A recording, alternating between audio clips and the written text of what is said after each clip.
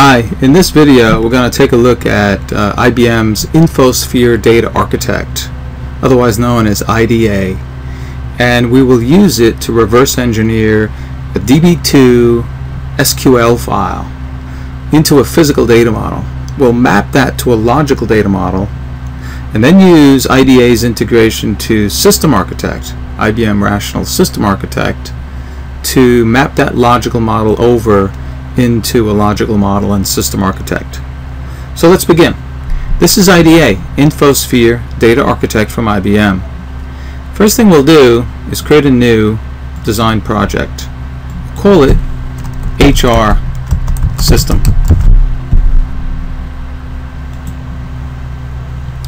Once we've created our design project, let's create a new physical data model.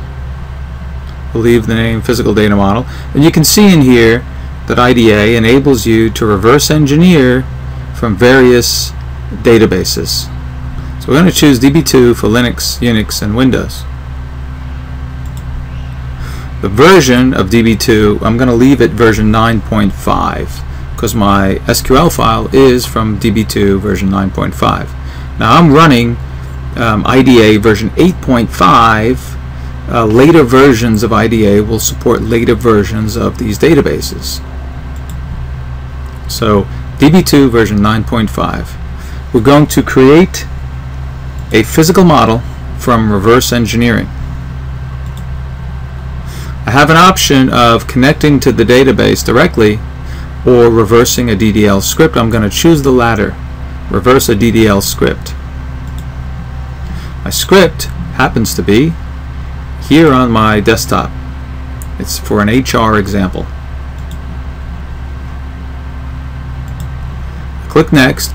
I'll choose to create an overview diagram automatically. Click Next and Finish. And the DB2 file is parsed, and we get an overview diagram which simply has the names of the tables and the relationships on it. Now, we can right mouse click and choose Properties and see that IDA has various options on auto laying out the diagram, changing the appearance and the annotations on it. But what I've got here is filters for showing keys. I'm going to turn on the key information, the non-key column information, indices, and triggers. And so the diagram now shows a lot more information than the overview diagram. That's my physical diagram from that DB2 file that I reversed. Now we can use tool functions to auto lay this out better, but what I'm concerned with now is to move this over, map it over to a logical data model. So what I'll do is go to my Explorer and choose Transform to Logical Data Model. So I'll choose the defaults here. I'll rename the model created to Logical HR Model. You can see you have options on the mapping, what to map the names of the tables and the columns to, as far as case, uppercase, lowercase, etc. I'll leave the defaults, click Next, and Finish. And so the logical model is created from an information standpoint. If I look in my browser and choose diagrams, I can create a new overview diagram of my logical HR model and choose the entities, now logical entities, that I want to show on that model diagram. And here they are. Later versions of IDA beyond 8.5 support auto creation of this diagram, but the information is here. You simply need to create an overview diagram and specify what entities you want on it, and the relationships are all here.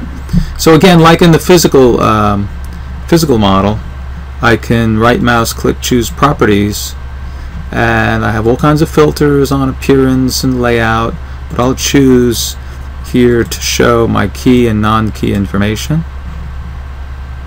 And you can see here is my logical data model, reverse engineered from DB2. Okay, I can again work on the layout using the tool features, but what I want to do now is map this to System Architect. So let's save the logical model. Let's save the physical model. And let's do the mapping. Before we do the mapping, let's take a look at System Architect. I want to show you something there. We happen to have System Architect here hiding behind IDA. And I've already created an encyclopedia called HR Model to house this information that I will map in.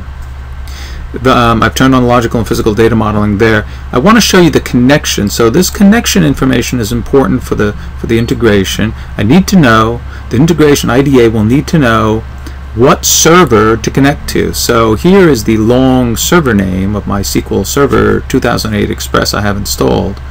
But I've changed the name of the connection. It was a longer name than this, defaulted to a longer name. I double-clicked in here and changed this to a shorter name. But this is what it's going to look for, the connection name, when we map the model over from IDA. Let's close this. Well, I'll actually close System Architect. Here you can see logical HR model back here. I'm going to close System Architect. It doesn't have to be open. See, it's an empty encyclopedia. It doesn't have to be open for the integration.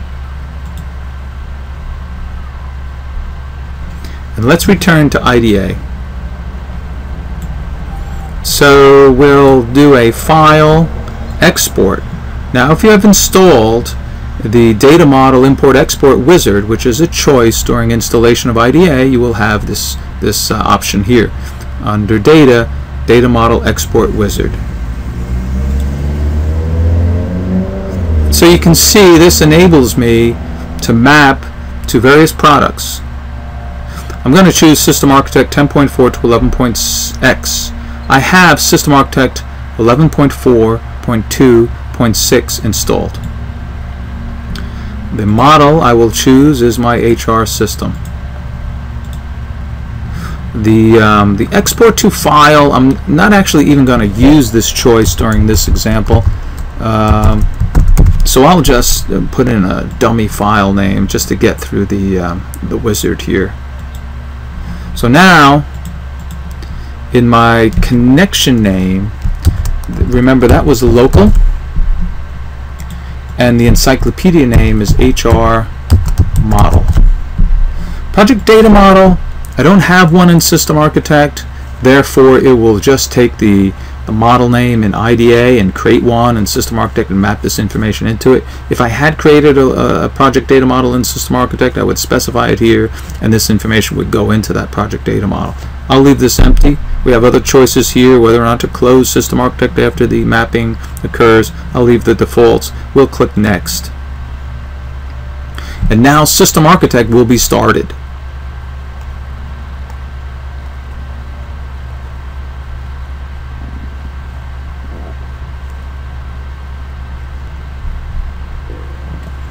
So System Architect comes up.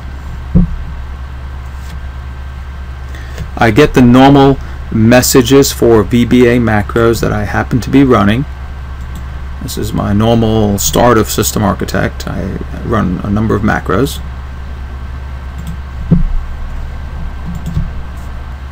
And so now the integration will open that encyclopedia and map the data model information into it.